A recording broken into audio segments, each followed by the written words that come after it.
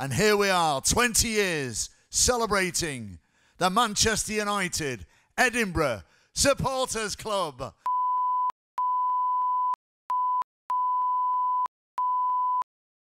To be part of the dinner tonight is something I'm thoroughly looking forward to. I'm a bit sort of nervous in the sense that there may be some expectation that I'm supposed to be doing some entertaining later on. So we'll have to wait and see how that goes down. He goes, I see you, and that he's here, he's there, he's every where, except where you're supposed to be.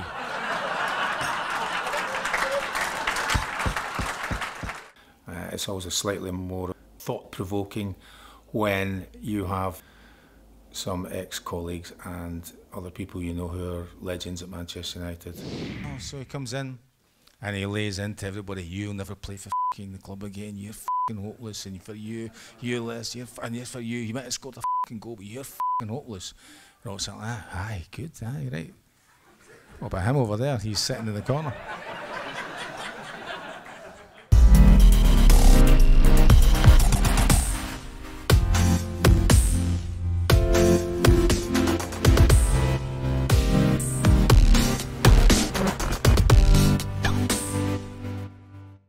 For me, one of the highlights of the past year was the most unforgettable weekend in Edinburgh.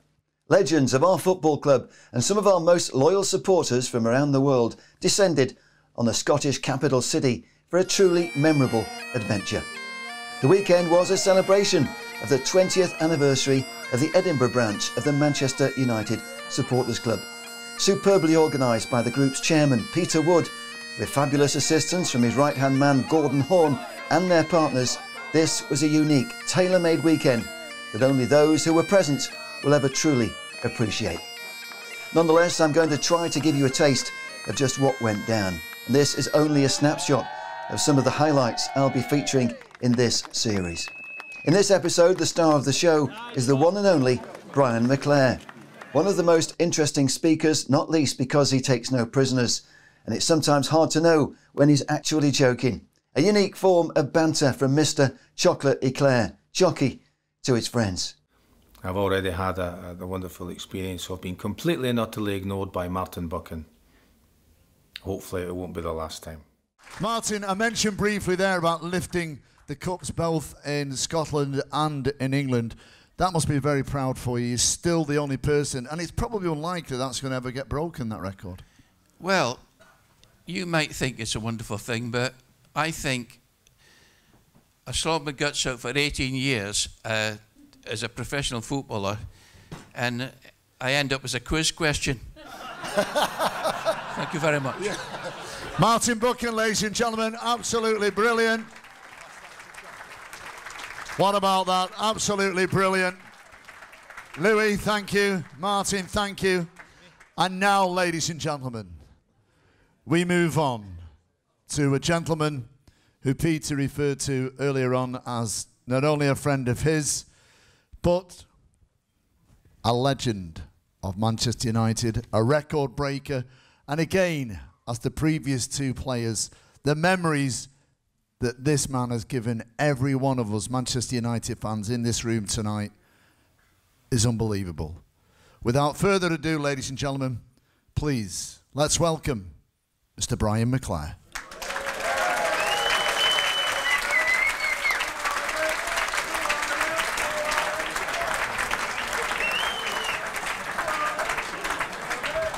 Follow that. Yeah, very good, aye. Yeah.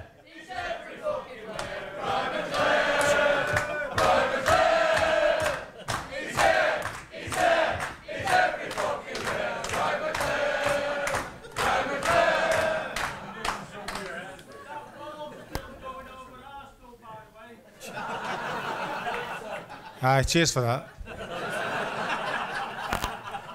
One of the best things that's happened to me recently is that Portuguese putting the ball over the net in the Stretford end. So I've now had the second worst penalty in the history of Manchester United.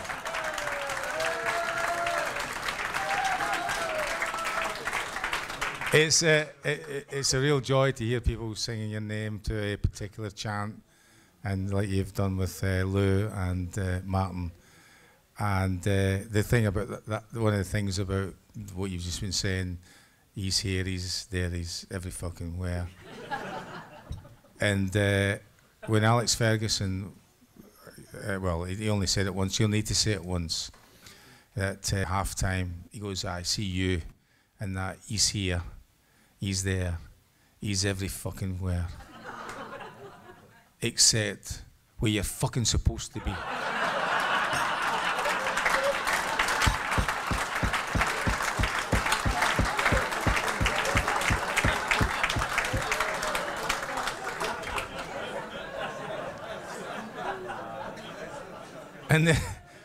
And then when you're talking about like songs or chants about your name and all that kind of thing, there's some terrible ones, you know, in the sense of, but at least you're singing them about, and one about Nicky Butt, that sounds as if you're going to a funeral, you know. Nicky Butt, Nicky Butt, Nicky Butt, like you're in the 2 cars behind the hearse, you know. But one of the other things about that is that in Alan Shearer nearly signed for Manchester United. Well, he agreed to come to Manchester United, and then he ended up at Newcastle, and he ended up at, which was a marvellous thing for David May.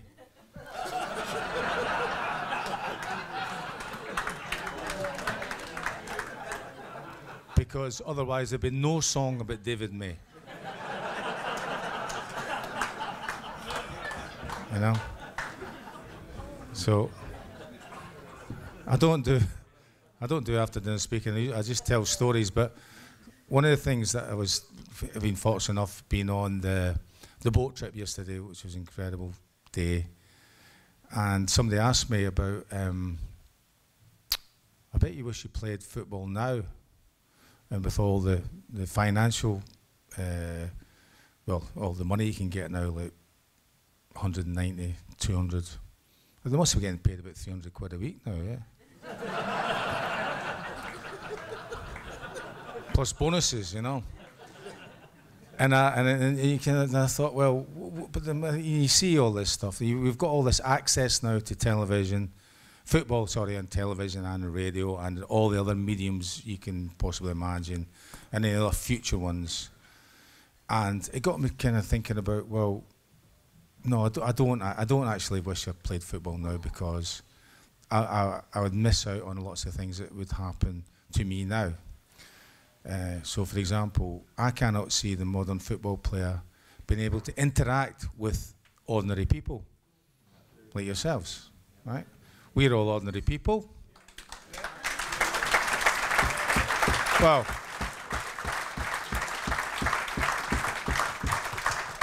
well, when I say we're ordinary people, Lou and I are ordinary.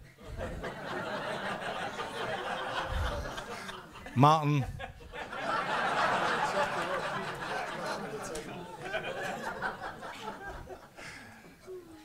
And actually I think about, well, these are going to miss out on these things. I don't know if they'll ever be able to have any of the interactions that we've had, and interactions we've had this weekend. I mean, it's one of the kind of great things is about the oldest supporters, Man United supporters branch in the world, coming along to a dinner in Edinburgh and being dressed for the occasion.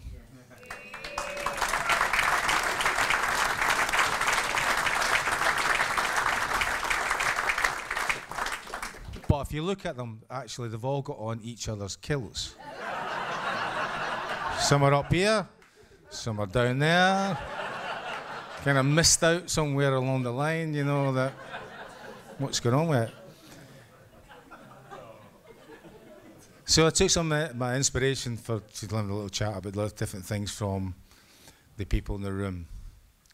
So what they're missing out on, if I can see, the modern player, are they all friends?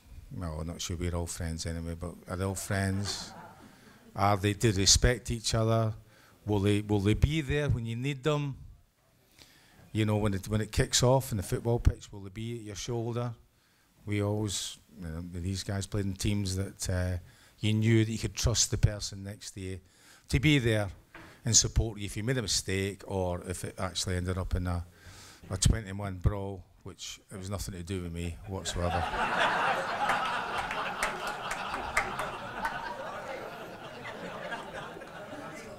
And being able to tell stories and listen and hear stories. So there may be a poetic license because I wasn't exactly there when these stories. I'm thinking about the support you give to your teammate, not necessarily on the pitch, but support you give to your teammate. In the days going back to the late 70s, early 80s, coming back from a game as a professional football team was not dissimilar to how you will go to a game on a bus. Loads of alcohol involved. This is coming back, not before the game, it's coming back. So you're coming back from it, even more alcohol involved coming back. And Manchester United, from what I was told, was no different. There was lots of beer on the bus after the game. And, you know, a long trip back from London, you get into the, not Luke who's losing non-drinker, but everybody else will be getting hammered into the lager and wine and whatever else is involved in the bus.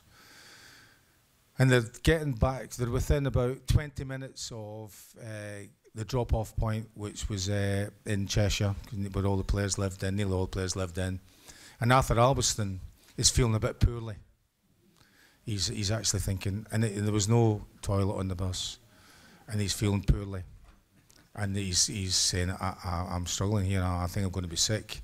No, hold on, Arthur, hold on, it won't be long now, we'll be 50 minutes, we'll be back in No, I'm struggling.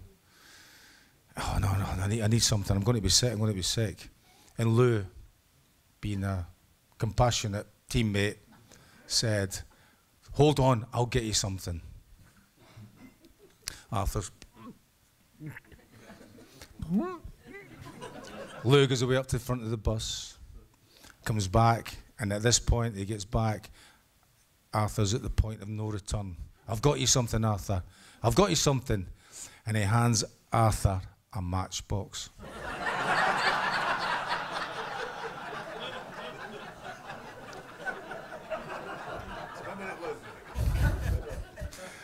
Now Arthur he's at the point of no return. He quickly fills the matchbox. And the rest of the vomit is all over the floor. So the last 15, 20 minutes of the journey back to the drop-off point is Arthur's vomit sliding up and down the bus. There you go. Team spirit there. Helping hand for one of your colleagues. That was the only thing he could find. I'm not sure the modern player now would be able to appreciate that sort of sacrifice. And you get to the kind of thing where you see, well, there don't seem to have any, well, from what I can gather, not a lot of interaction with a lot of people outside the dressing room, you know. And I think they sit in their little bits of, they sit in their own, put their iPods in and listen to whatever they listen to or watch what they're doing and don't talk to each other. And they don't have a lot of interaction with other people that are involved in the industry. So the industry, as much as we like it or not, the media is a big part to play in it. All sorts of different media. Now we had to deal with media in various different ways that we would often would get stitched up by the media because we'd tell them, we would do a story and you get hammered by the headline, you know. I remember when I was at Celtic, somebody asked, a journalist asked me about, well, what would your ambitions be? And I think I also said, well, at the time, the Premier or the kind of top league in Europe was the Italian league. And I think I must have said naively, well, yeah, I would like to go and play at some point in the Italian league. And the headline came out that I'm heading for the, you know, and I'm like, oh, fucking hell, can't believe that, you know. So the game I'm playing, the next game I'm playing, it's Dumbarton away, which is quite close to Milan.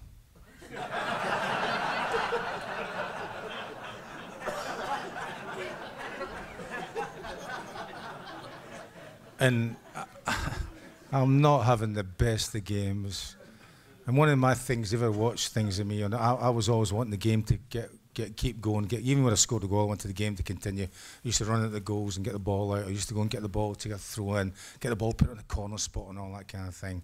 At Dumbarton, I went behind the goals to pick up the ball, and there's not a huge crowd there at Dumbarton. I pick up the ball, and I just get up, and this guy standing right in front of me goes, "Why don't you fuck off to Italy now?"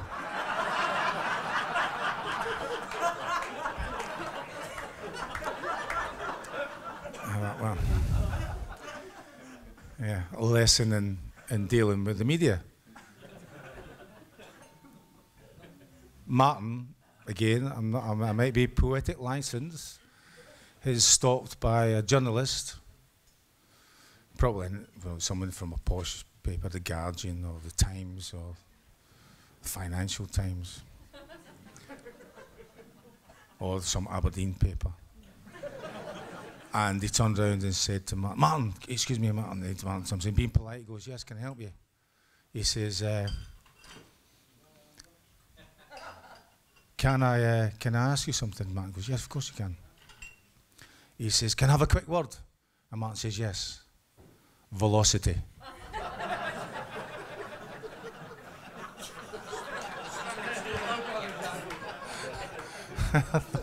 That's fucking brilliant. I've never been able to use. I've never been able to do it because plagiarism, you know. Never really steal that from him. Yeah, it was Gordon that told me that. Yeah. Oh, Gordon might have, but he pinched lots of things. Just talking about Gordon, I remember my story about Gordon Strachan's the manager of Celtic.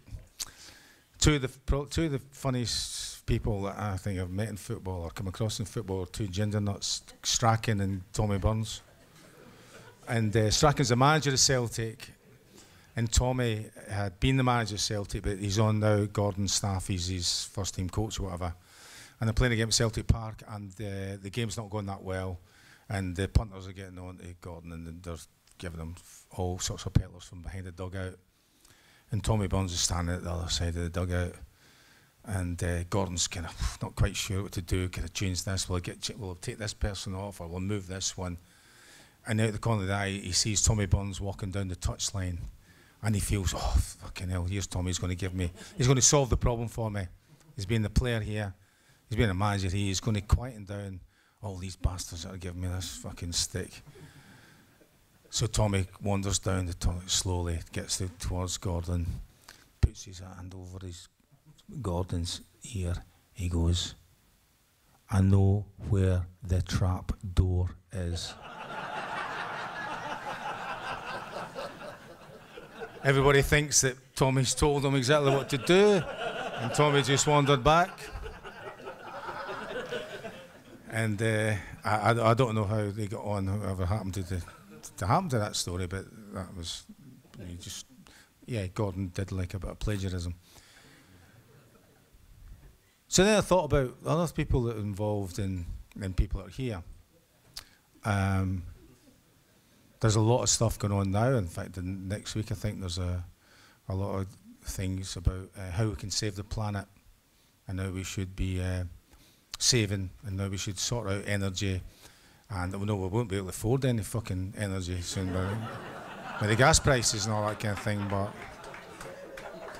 But another one, one of my friends and colleagues is here today, was well into saving the planet 30 years ago, in that he wore the same pants every day.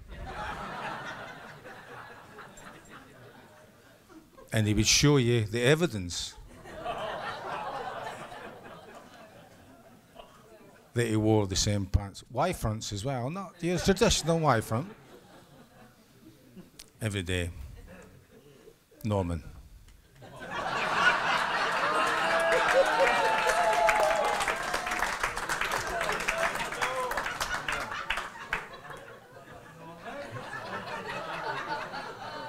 And then later on, the Norman was doing some journalism for the Manchester United magazine.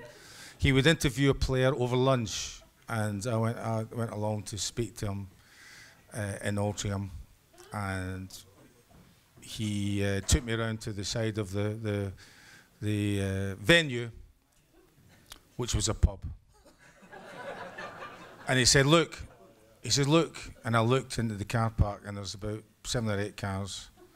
And right at the back of the car park, there's a car. He goes, that's my car. And I look, oh, that's a nice car, that. 4 flat tyres. Filthy as fuck. He goes, that's mine. I've not driven it for 7 months. He'd already thought about the environment. Carbon footprint. So Norman Whiteside is there before all these other people are talking about Norman. Green.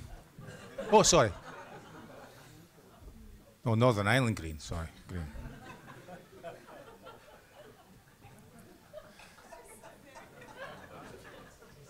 When I went to Manchester United in 1987, I got romanced by Alex Ferguson. Romanced by him, telling me all these wonderful things that were going to happen. A lot of them did happen, but I thought, fucking no chance of these happening. And his number 2 at the time was Archie Knox. So I went on to realise later on, so I got romanced and wooed by Alex Ferguson. Thought he was a nice guy, lovely. Archie took us back to the airport, and Archie, and I don't think it was, I think the words came out of Archie's mouth, but they were Alex Ferguson's words, where, get a fucking shave. Get your fucking hair cut. I thought, oh, fucking right, okay, no problem, you know. Like, so, bad cop, fucking worst cop.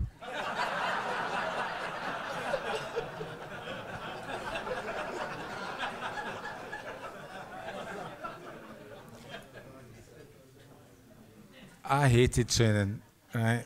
I must have been doing something right because they kept picking me, but I fucking hated training, right? If the ball wasn't about, I had no fucking interest in it, the ball. Well, cones, running, this, whoosh, timing, fucking knowing, just get this over with, get the fuck out of here. Pre-season, roasting hot, we're at Littleton Road, 12-minute run. Right, so you got to fucking run as far as you can for 12 minutes. So we set off running, and all the fucking teachers' pets, Robson,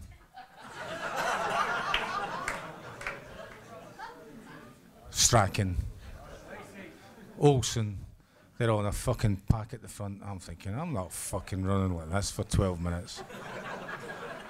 They're looking forward, I'm looking backwards. I look backwards. Jim Layton, that'll do for me.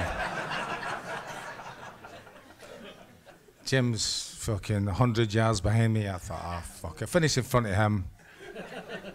No problem. So, jogging, well, kind of running round, roasting hot. Archie's got a whistle, 12-minute comes. Archie blows a whistle. I'm 100 yards, maybe 110 in front of Jim, feeling good. Jim's away over there, they're fucking away over there somewhere. All the fucking teachers' pets and all that. Stop. Thank fuck for that, you know. I stop. Hear a shout. McClair! I look over. Archie. Huh? Keep fucking running. I'm like, so is it fucking 12 minutes or what, you know? Like, keep you fucking running. Alright, so I keep running. I've got to run past all the fucking teachers' pets who are pissing themselves laughing. Him and the manager fucking snarling at me. He makes me run the furthest you can possibly be away from the exit to the fucking training ground. I got way up to the fucking furthest corner. And he blows a whistle again and he shouts, "Stop!" So, oh, fucking brilliant, you know. So I walk all the way back in, still there, and I get right next to them. I go, aye, I must be the only fucking player in history that's on a 13-minute, 12-minute run.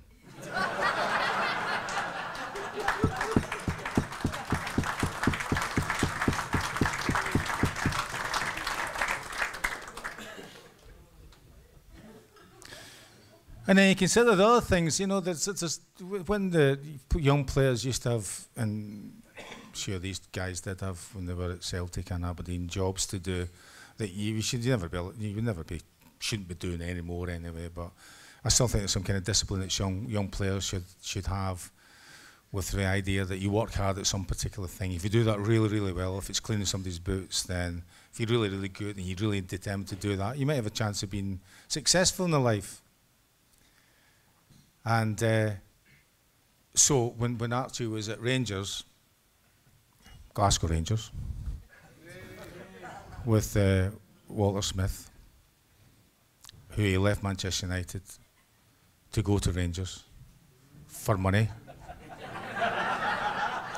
Which is fine, at least he's always admitted it. He went for the money, you can't argue with that. That him and Walter would get the kids to make them tea and toast in the morning. And I don't know if you know this actually or not, but the kids, several of the kids, when they're making tea and toast for you in the butter, they spread the butter on your toast, they would lick the butter.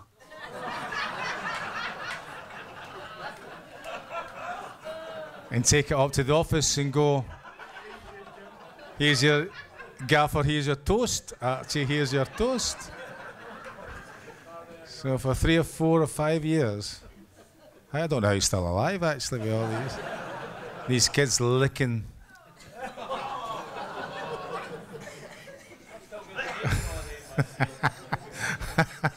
Well, I don't know who they were. I'm not going to out them. It's up to you to resolve that scenario, you know. And hopefully you're not feeling ill at this particular moment. And I don't know if the players, we all watch the football, you either been there at Old Trafford, you watch it on the television, and sometimes when I'm watching, not just with Manchester United, I'm watching all sorts of football teams, and I'm wondering if the support staff will be as vociferous as the likes of Archie was when he was assistant to Walter and indeed to Sir Alex, because Alex Ferguson picked people who would challenge him, who he wanted to give them, he wanted them to tell him, what the fuck are you picking him for? And you know, that, and have an argument back and forth. When I'm watching the football, and I'll use United for an example, I'm looking at Michael Carrick was a great player for Manchester United, and you've got several other players, and I'm not sure that any of them are turning around going, what the fuck are you doing? Ronaldo, you're dropping him. What the fuck are you doing, you know? And I also wonder, well, sometimes, is that what they do or they not do? Will they ever do the situation where, well, they'll never be in this anyway, because it'll never ever happen again, is that Archie and Alex Ferguson played for Manchester United when they'd finished their careers in Bermuda. In Bermuda. We went to the first season I'm there, we go to Bermuda, and I don't really know what it was supposed to be, but it was a fucking great trip. And we played 2 games there. Must have been money spinning things for Martin Edwards, whatever, and we're there, and with various different things, with injuries, illness, reluctance to play. Oh, and Clayton Blackmore got arrested. So Archie came on in the first game as a sub, and he started and played in the second game and scored. Now he scored a goal, right? Archie has scored a goal for Manchester United. Scored a goal, right? Now Archie will tell you it was a fucking magnificent effort. Stepped inside somebody, saw the goalkeeper, given the eyes, and smashed the ball the other way.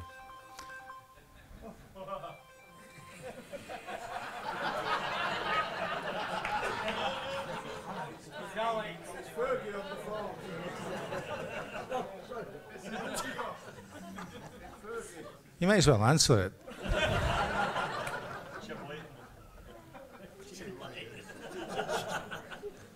And it was a toe bunger.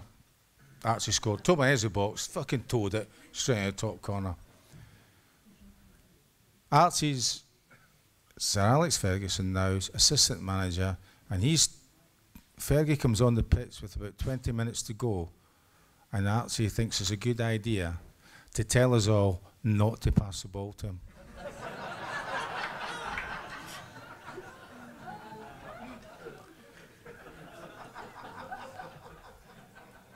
For some reason, we all think that's a good idea as well. And we didn't fucking pass the ball to him. He's making, and I'll give him credit, he was making some great runs. He's turning for a 45-year-old, spinning round, and he's fucking raging every time. Pass the ball there. No. Pass the ball there. And we never passed the ball to him. I don't think that's happening so much now in football, you know, where complete and utter contempt for the manager by not giving him the ball. So that's Archie Knox for you, you know. Clear, simple, straightforward. Would anybody like to hear a story about anyone else? Well. Who? Who's that? What story do you want to hear, Peter? Oh, no, sorry, the other thing about it was there's a video. There was a video of Archie scoring a goal. What happened to the video? What happened to it?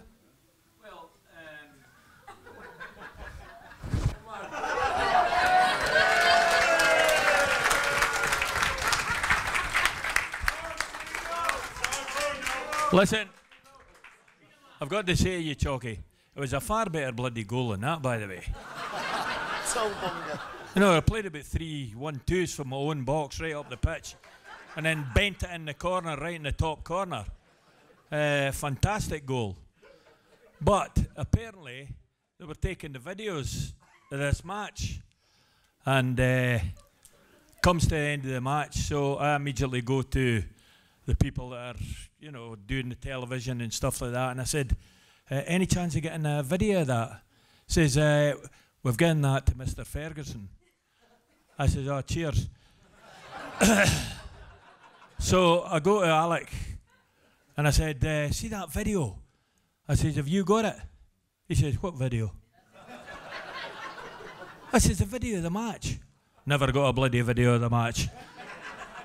So he did away with the video of the match solely because I scored, and I told the boys no to pass to him. I was gutted. I could have got a first team place at Bermuda if I'd played my cards right. One more. Yeah, that's fine. You carry on. One more story. Yeah, looking great, mate. Two. Yeah, go on. Archie Know.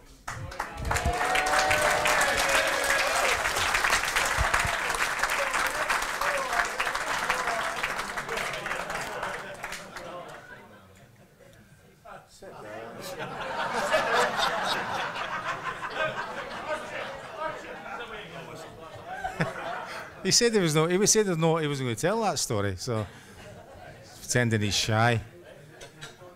We'll go in a minute. I'll finish off with Eric, but I'll just talk about Alex Ferguson. People ask, well, what's he like? It's impossible to sum up what he's like, but I would say he was hard but fair, and I've always felt that he was lucky. And I think I don't know, I've never asked that, that I think he signed players he thought were lucky in that they'd won things in the past. That's maybe one of the reasons why he signed Cantona, you know, because whoever Cantona was, despite his behaviour, he won things, or the team won things that he was involved in. You can't count Marseille because they already know what the score was going to be before the game kicked off. Which had a terrible effect on Archie, really, in the European Cup semi-final, you know. But I thought Ferguson was hard but fair. He made difficult decisions. but he probably made the right decisions, and although Archie would probably disagree with one in the sense he left Jim Leighton out of the FA Cup replay team. But we won the game, and sort of, well, whether it proves or not it was the right decision or not, it doesn't really matter. But, and I used to ask some people who were friendly with Fergie, you know, that what would you say was his magic? What was it he was like? And all of them, his friends and some of his family would say, he's a lucky bastard. And I says, well, how can you quantify luck? He says, well, let's tell it like this. See if he fell in the fucking Clyde. When they fished them out, he would have a salmon in either pocket. And I thought, yeah, that's probably just about right. Attention to detail, doing the talks before the game, always meticulous, identified players that you had to stop playing, and his team talks always lasted for about half an hour. Boring as fuck they were, but I used to listen, and we're away at Tottenham, and we're in the hotel, and he would do the team talk in the hotel because he thought that all the away dressing rooms were bugged. Or there'd be somebody listening underneath, somewhere lying underneath, hiding in the bath or whatever. He just, so all the away games, the hotel, the team talks done in the hotel where it was important about what we wanted to do. Playing Tottenham away, an evening match, he goes into, names the team, and he's talking about everything that's supposed to be happening. He's wandering away, and he's in about 10, 12, 13 minutes into his team talk, and he's there, and I'm looking over here.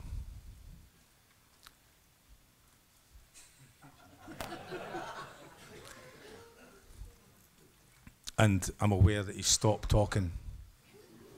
So I turn my head back to see what the situation is. And he's fucking glaring at me. He goes, what did I just fucking say?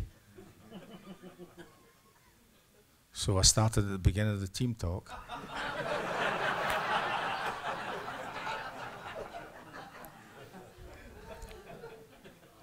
And I got about 30 seconds in.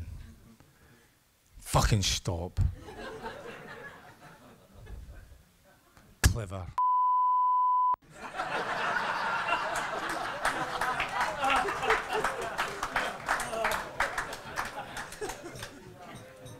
So it just goes to show you don't have to actually be looking at somebody to be actually listening to the pish they're talking.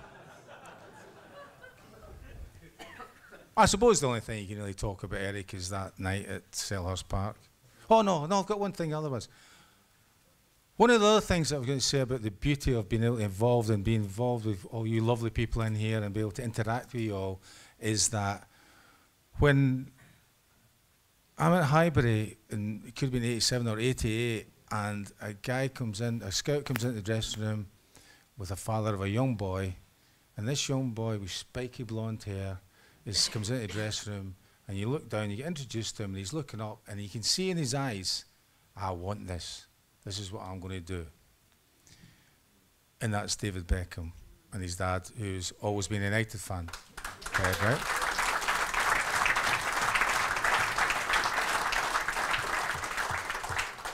So be able to be involved in a scenario where you see Ted Mac Beckham, and some of you might see or might not see, but I'd search it out if I were you, wearing a pink sporran. You might be ugly, but you give a good blowjob. I think that's a wonderful experience for me to be able to see that, right? I get put on the pitch at Selhurst Park against Wimbledon as a substitute, and Alex Ferguson's commands are fucking slow down the game. We've won the fucking game. Fucking get it tight. Stop them fucking doing this. Stop them fucking doing that. Right, okay. I go on the pitch, and I was trying to pass this message going, the game's won, like the gaffer's like, And the ball comes to me, and I hit this magnificent, I don't know, 7-inch pass to David. And as you do, what I was always taught was that game's simple. You pass the ball to somebody, and then you go like this. You make yourself available, give me it back, and then you pass it to somebody else, and then you kind of move away somewhere else. Thank you, right? So this is what I'm expecting. I've given the ball to David, right? I go to the other side of the opponent, gives the ball back. He's just inside our half. And I'm watching him. I know what it's like, because I've been playing in the reserves for a number of years, training in the reserves, and I'm watching him going, he's going to fucking shoot.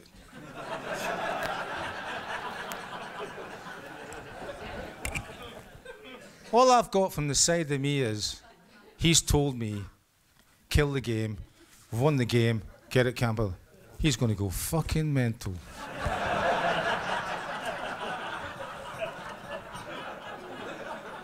It's going to be my fault, because I've given him the ball, albeit very, very short pass. And sure enough, he winds it back and he fucking launches it into you, going like that. How like that? That's not bad, that. And we've also had a wonderful support at Selhurst Park, whether it's Crystal Palace or Wimbledon. It was amazing the number of United fans that can get in there. And they start cheering at fucking 60 yards away. I'm going, fucking hell, that's gone in. And I made the mistake, I made a very naive and elementary mistake by jumping on his back. And that's one of the things you see that throughout the Premier years, the wonderful things, that I could actually jump.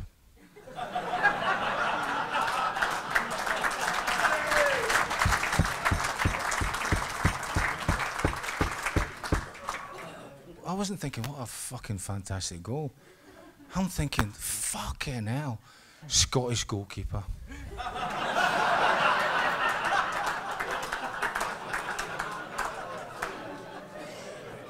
And it was Neil Sullivan, who was Scotland's #1 at the time, who was in goals for, and that's the thing, it's getting in my head.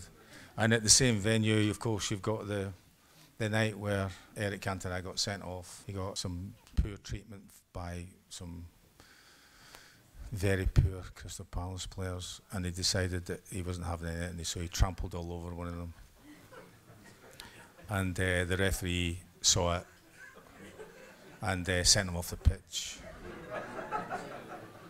And then the game kicks off again, and then there's a fucking noise from the side of the pitch. I didn't actually see it, because being a true professional, I'm concentrating on what's happening. And he turned round, and he's standing at the side of the pitch. Now, at Selhurst Park, several of you have probably been there, but particularly that side of the pitch, there's a drop of about 2 feet, maybe 3 feet, you know. And you're looking, oh, Eric's standing there, and he's obviously not that pleased, you know. Norman Davis, who had been escorting him from the dugout to the dressing room. I mean, Norman at the time was about 70, he's the kit man. What the fuck is he supposed to be doing to stop him doing? So when the game finishes, we managed to, David May scored a late goal, we managed to wrestle a point from the game. We're coming off the pitch, and Gary Walsh, who was the sub-goalkeeper that night, said, what happened? He goes, you won't believe this, Eric's kung fu the guy in the crowd. I says, you're fucking right, I don't believe you. I was at uni, I did physics. There's no way he could have kung fu'd somebody. Karate kicked someone and fucking landed on the pitch. In the period of time, I've gone like that. You know, it's not happening. I'm fucking telling you, wait till you see what's getting back. No. Then a few other people have said, yeah, he did it. And I was thinking, nah, it defies the laws of physics, so I'm not having it. But if he's done it, wow. We've all thought of doing things like that. Sometimes to our own supporters. But none of us have ever done it. But he's done it. Think, oh, this is right. And Eric had never had a row a bad word said to him by the manager. Well, certainly not in the confines of the dressing room. We thought, well, he's going to get it now. If fucking hell, if that's what he's going to get, is that he's going to get at least a row, if not a fucking tumultuous purple-headed hairdryer. He's got to get it, you know. So we're like, well, bring it on, whatever he's got to be saying. Fucking hell, he's getting the. He's got this is wow. We like, ho ho. So we come into the dressing room, very small dressing room, and Ferry comes in and he fucking he might have had somebody to help him, but he slams the door open and nearly comes off the hinges. So he must have somebody to help him, but he fucking slams it. He fucking slams it shut. And there was always different shades of colour in the manager's face when it came to when you were getting, you know, so you'd like, you would have red, more red, purples, right? Incandescent purple.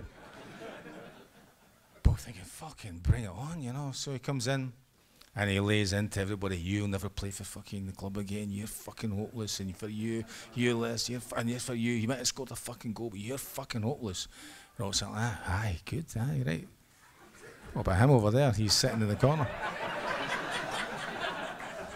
He's sitting over there, he's kind of a bit sheepish, you know, and they say nothing, he said nothing at all. Fucking lays into everybody.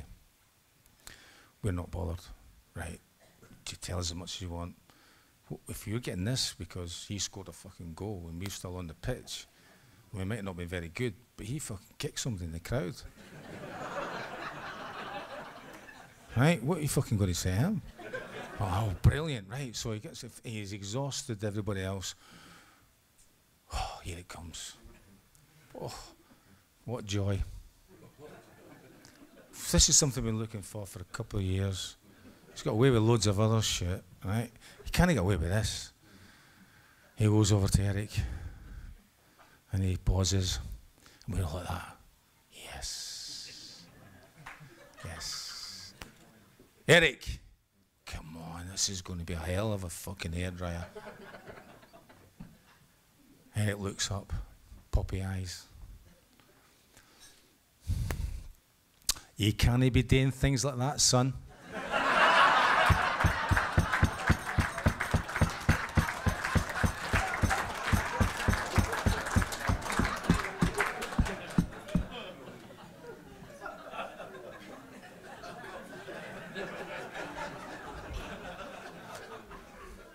Is that it? We're all looking at each other. Fucking hell, that was it. Right, I think it's, well, thank you very much for listening, and I hope you've enjoyed it.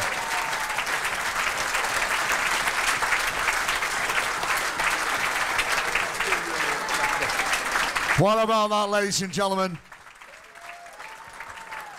He says he doesn't speak a lot at dinners. How good was that? Brian McClair, everyone captivated, hanging on every word.